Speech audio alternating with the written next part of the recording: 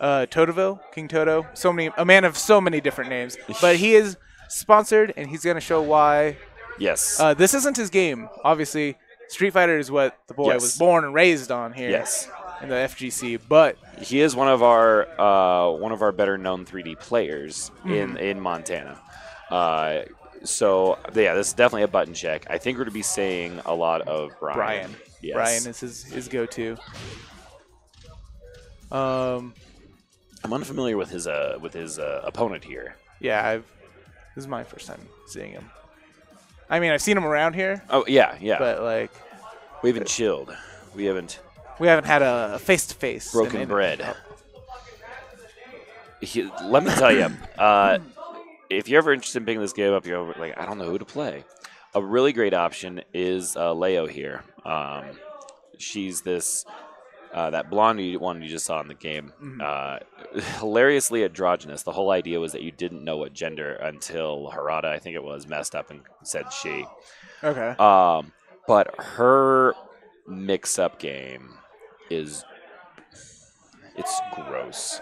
You really just cannot. You have to know the character completely when you fight them, or else you're just gonna get rocked. And she's tiny, but she pumps out damage. But Tekken's not a game where it's like each character is unique enough where you can pick up a character you think just looks cool or you like their aesthetic. It's very true. And then you can just win. There are very few characters in here where you are not. Where I would say, hey, if you like this character, give this a shot first. If you like King, you're going to have a more uphill battle than, say, if you chose someone like the glorious, perfect Paul. But the one true Paul. Oh, he's my boy just because my execution is garbage. Oh, he needs that punch. Punch. Dude, I won a match earlier with 3 hits. It was great. But yeah, I mean, I'm really interested to see the kind of guys we get on here. I know. So it looks like there is going to be a Leo. We're going to have Brian. There's a couple King players around. There's King player around. I am excited because I want to see some rolling Death Cradle.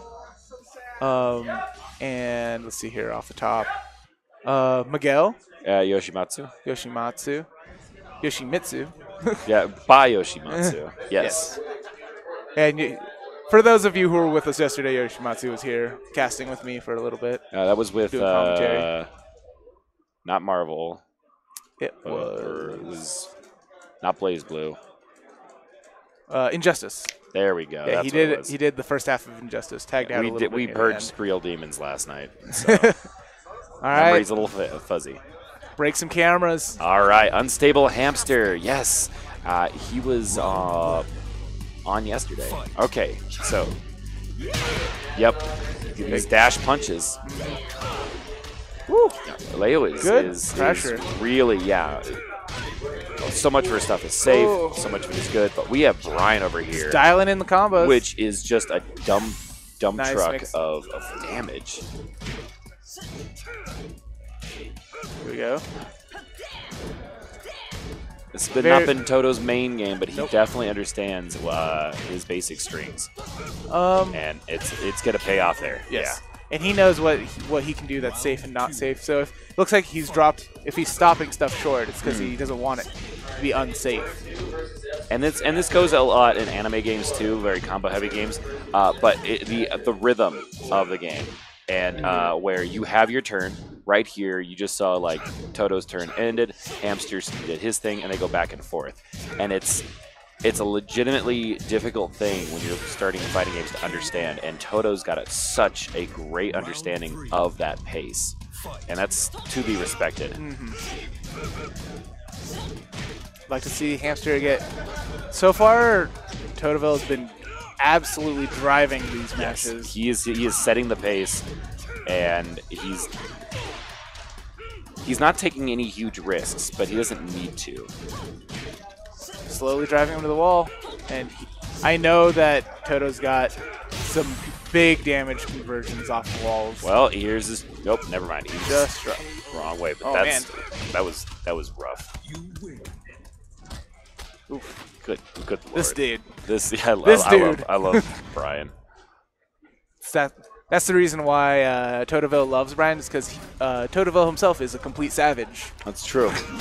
It's 4 out of 5 dentists agree. All right, let's see what kind of adaptation the Unstable Hamster can make to try to gain the pace back. That's a good start. Also, shout-outs Tekken for making a lava stage. That's fun. Oh, yeah. The parry. Okay, so you can each character has a way to parry kicks and attacks if they do them just right. It takes a hard read, and we just saw that, and it was very satisfying. You know, I said it. If you watch a good stream of it, you will rarely see players get grabbed. But yeah. Today, so far, we're not seeing a lot of tech. Yeah, my God, that's safe. You have to respect it, and I don't know if Unstable Hamster knows that. Yeah, in a game where there's a lot of fists always coming out, like I think early on in the bracket here, you can see some more grabs. It's more abusable earlier. Until someone adapts. Exactly, and if anybody can adapt, it's definitely Todo here.